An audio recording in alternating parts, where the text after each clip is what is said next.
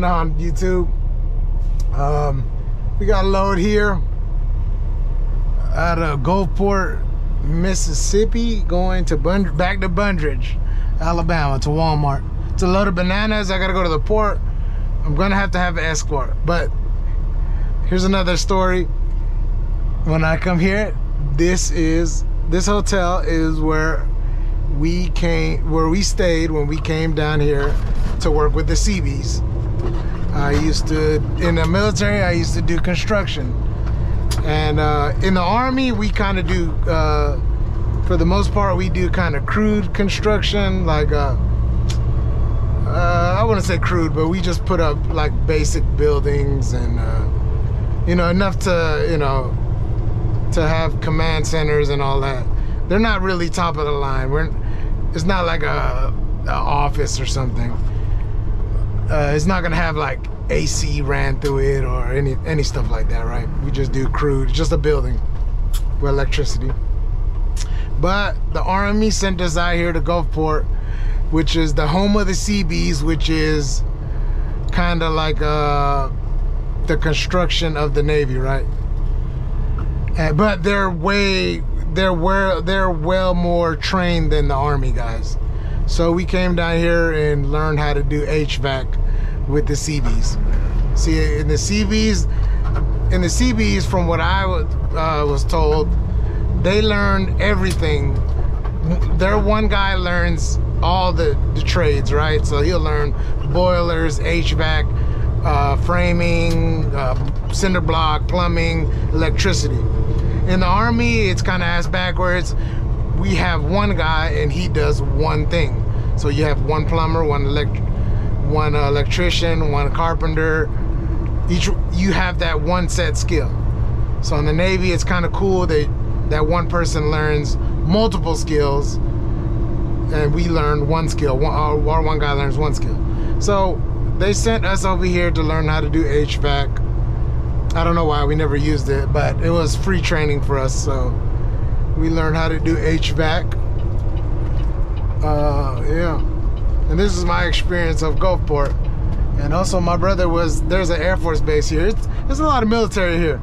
So here in Gulfport, Biloxi, they're kind of connected. They got the Air Force in Biloxi, and then you got the Navy here in Gulfport. But this is my experience of Gulfport, home of the Seabees. The guys that when you want real construction done, you call the Seabees. If you want fast construction done, you call the Army. You know what I'm saying? We do more quantity, they do more quality, I would say.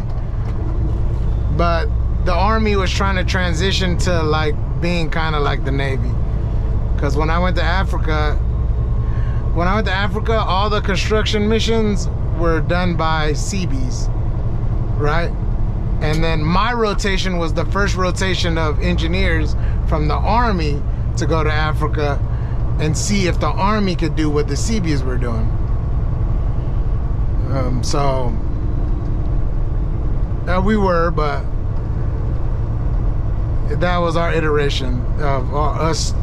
We were kind of like the test group to see if the Army can take this role.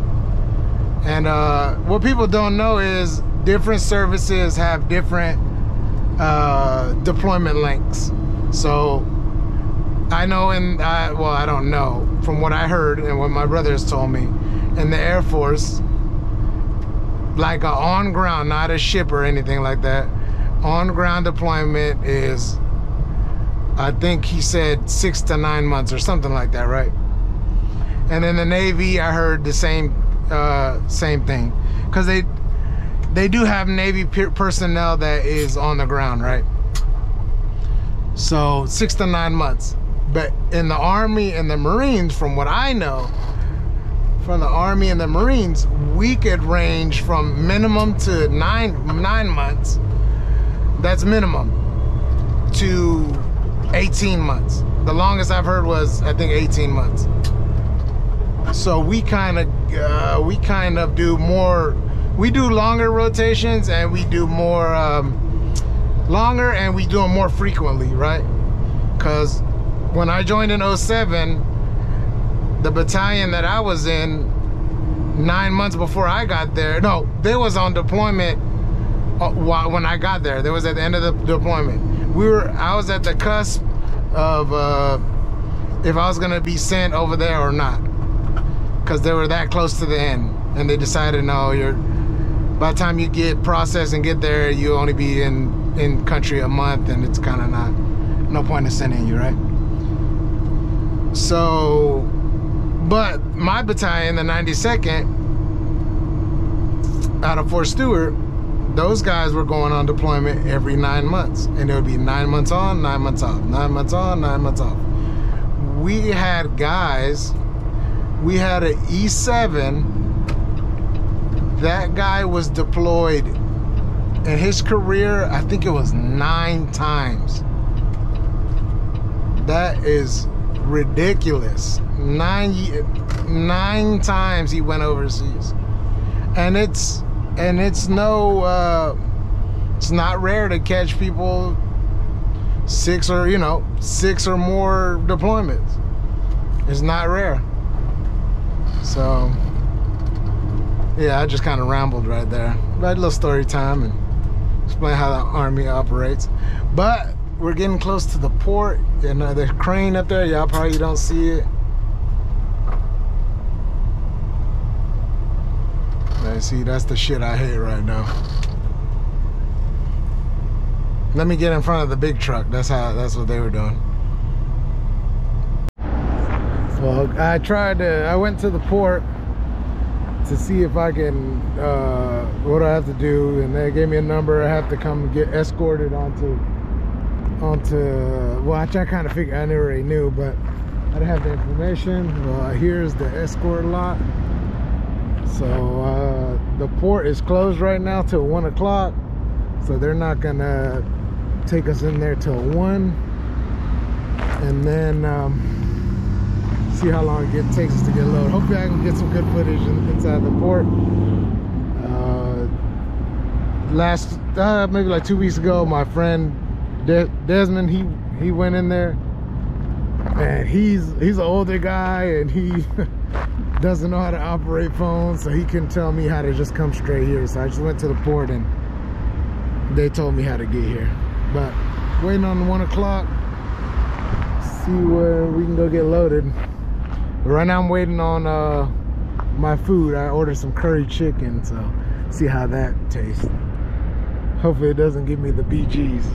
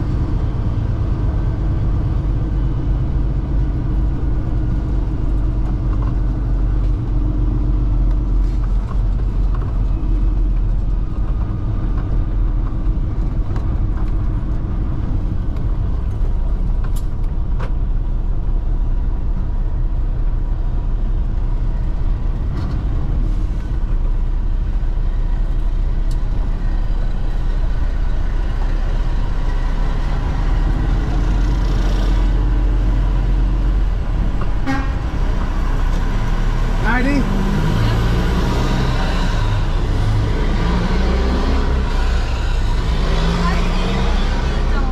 What's that? Your TV is on. Oh yeah. They got me woke me up real quick. That's sweet. It's like an apartment on wheels. A little bit. A little smaller. Good to go? Oh. Yep, follow her in and out. All right, thank you. You're welcome.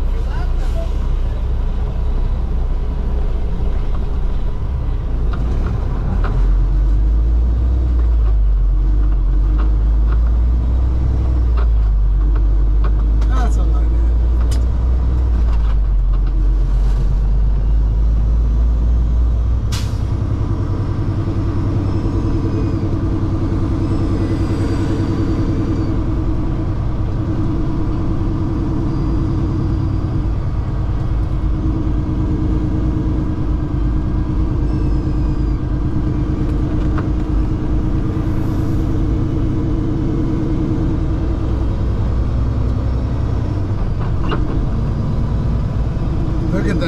Look at the ocean.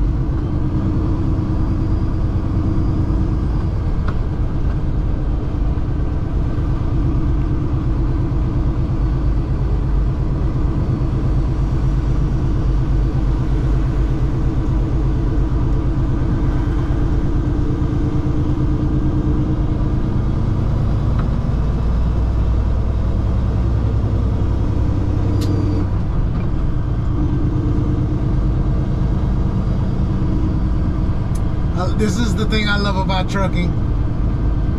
Every day you see something new, you experience something new. Look at, we're right on the ocean.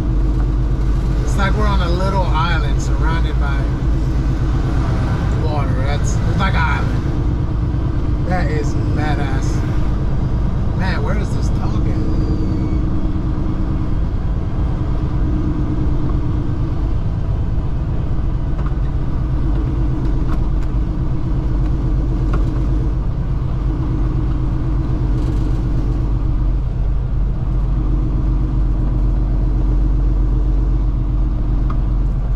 If I had to come out here by myself, I wouldn't have got this.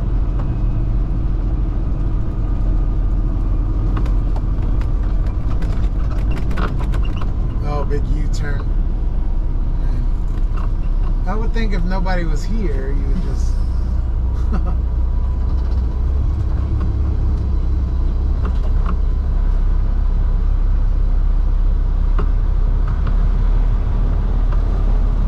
Nobody is here, you just turn around over there somewhere instead of. But it might be a fine or something. Some ports have a fine, you know, they're their own little economy and stuff. Get in trouble if you don't follow their rules.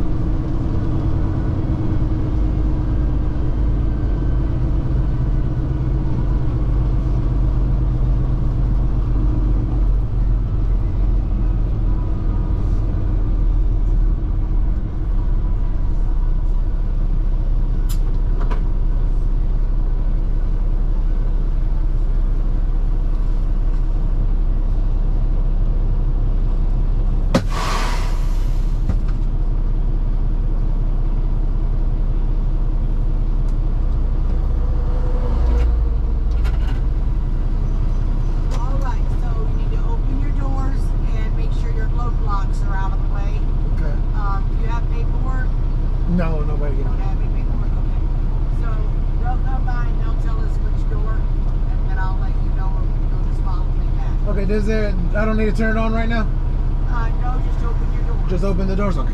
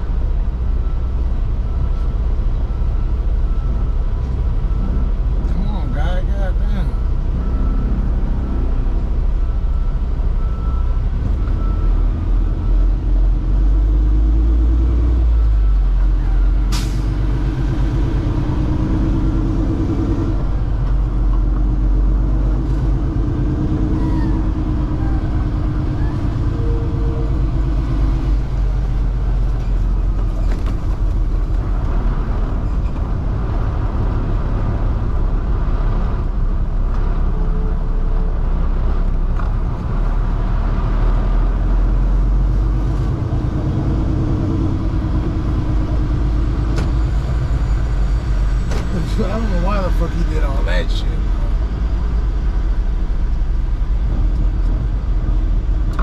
I don't know why that guy did that. Like, I don't know why he just didn't turn around like I did.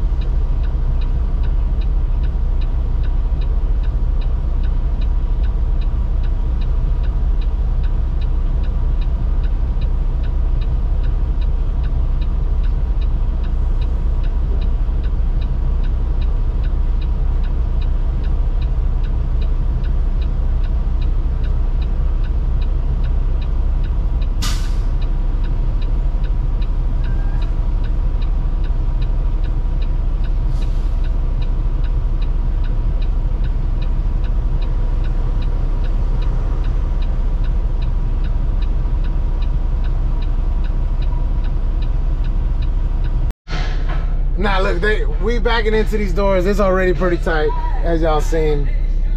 And look at this guy right here. They got him back in between two trucks, and there's Jersey barriers out front right now. And then these guys moving so slow, it's like you could tell him to move before he started backing. But in the yard jockey, hey, the crazy thing is, the yard jockey gonna come and try to, he was honking. So I stopped because he was honking, right? He kept honking. The guy in front of me, he was pulling out. And I was trying to back up. The guy was honking. So I stopped. Then he come and tell me, hey, how about you pull in there? I was like, I was gonna do that, but this guy's pulling up. You know what I mean? I want to be pulled in front of him, and then he hit me. But then I had to tell the yard jockey, man, you honking, you being in a rush ain't fucking helping nobody. You need to, I told him, hey, you need to calm down, man. You honking, he pulling up, I'm trying to back up, you honking, so I think I need to stop. He making it worse. Then he come trying to apologize, like, oh, my bad. Nah, bro. Stop being in a rush. Stop being so impatient, man. Everybody's in a rush. I gotta go too. But I ain't finna sit here. Look, I wanted that guy in that red truck to hurry up and back up. But I ain't finna sit here and rush him and be honking at him. So that's ridiculous, man. People need to relax. See, look at it. He over there cutting people off again, see? Crazy, in a rush for no reason.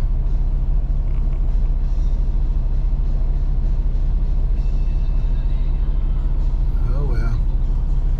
Hopefully we got the red light, so they finna get us loaded. It's for sure a load of bananas. The temperature is 57, so we'll get it loaded and go and get out of here. People driving crazy, man. Thing is, you're not gonna just talk to me like, I don't care if you work here, man. Shit, we all gotta do our job without hitting anything. So I might get mad if somebody taking forever to back up, but shit, I'd rather him back up and not hit nothing and take forever than rush and then take off my hood or somebody else's hood. But look at my boy got the American flag on it. That's what I'm talking about. I'm gonna go get me one, shoot.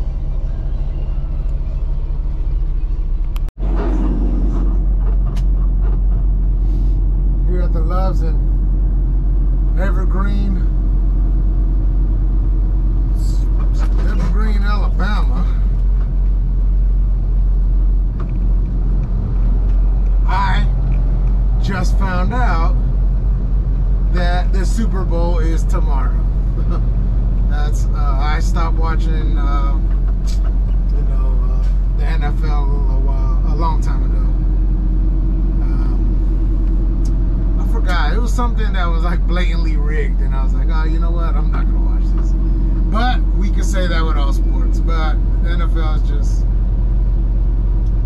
it's not interesting no more. I do watch football, but it's college level. Those kids have those kids actually play because they have something to go for, to get into the NFL. So I find that very interesting. And after your team has the best season in NFL history, that Joe Burrow team that won the championship, man, how can you not like college football? But yeah, I watch Formula One now. I like race cars, or I like racing. Very interesting sport. I mean, I was just got to put his turn signal on, but I guess that's too much to ask for these days. But yeah, we're 98 miles away, so I just say hour 45, hour 30 at the quickest. It's a bunch of little small cities we have to go through, but nonetheless, we'll be there. It's 9:30. We'll be there right at 11. My appointment's at midnight, so Walmart usually takes you an hour early at the earliest. We'll get unloaded.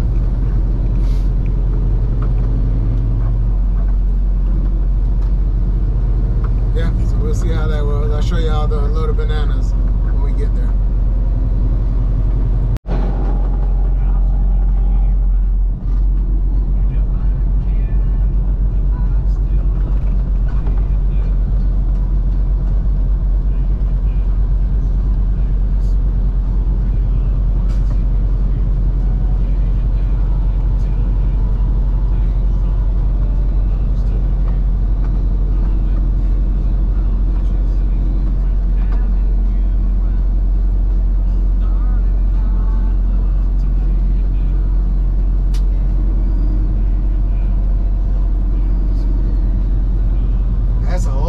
Churches right there. I ain't seen one of them in a long time. Pick and save. We in the middle of nowhere. So sorry to all my Alabama watchers. Don't mean nothing by it.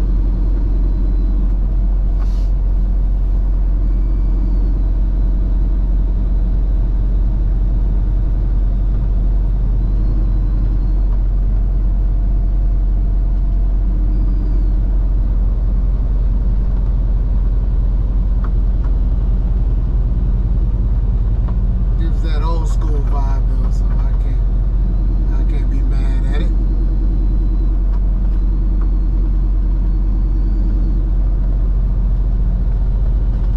I know it. Look, look at that cop sitting there, waiting to punish somebody that comes down this bridge going too fast.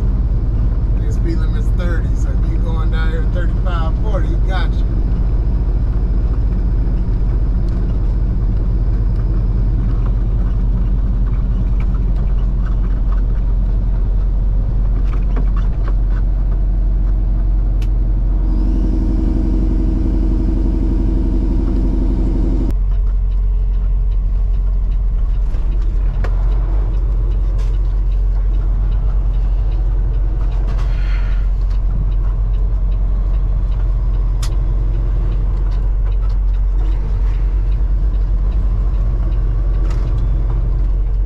Made it here to Brundidge, to Walmart. We were just here last week. Nothing special. There's a little line out there. Oh man, that's a long, ooh, about 4 or 5 trucks out there. Ooh. Hopefully it's not gonna be that long.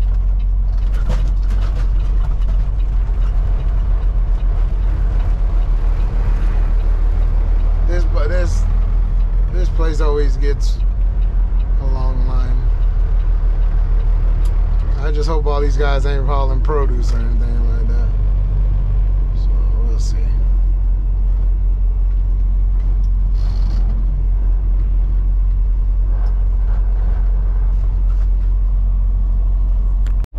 Now look guys, I was told here to be here at midnight. I get here, my appointment is not till 4:15. This is ridiculous. 2 people told me my appointment was at midnight.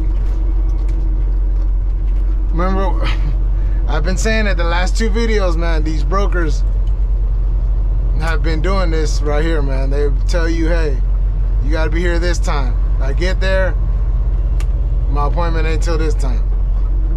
And here's a perfect example of it. Now, luckily I know where to park, but there's some bullshit. There's some bull. This is some 315. Come on now. Straight. I guess I'll see y'all at 3:15. 3 hours later. Well, second time's a charm.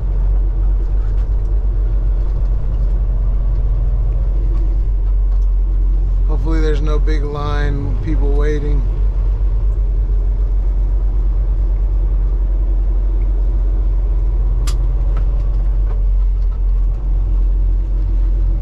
Ridiculous.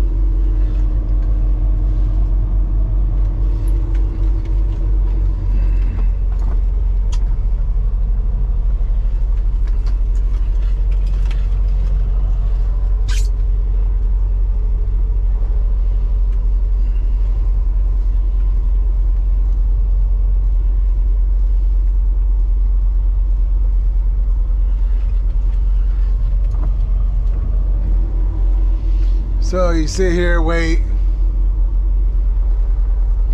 go inside, and they'll assign you a door when they're ready.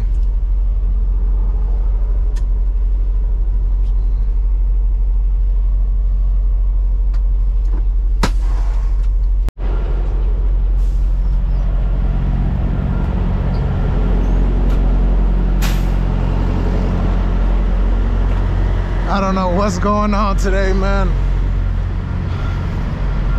I guess I don't know what these drivers is doing today, man. They driving ridiculous.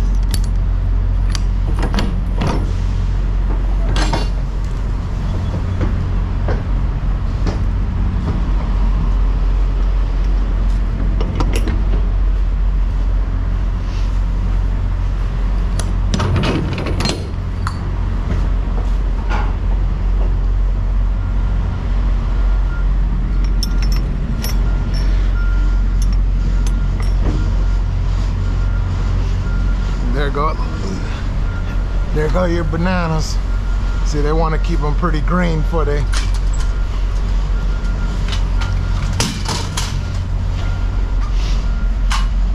Smells like bananas, that's for sure.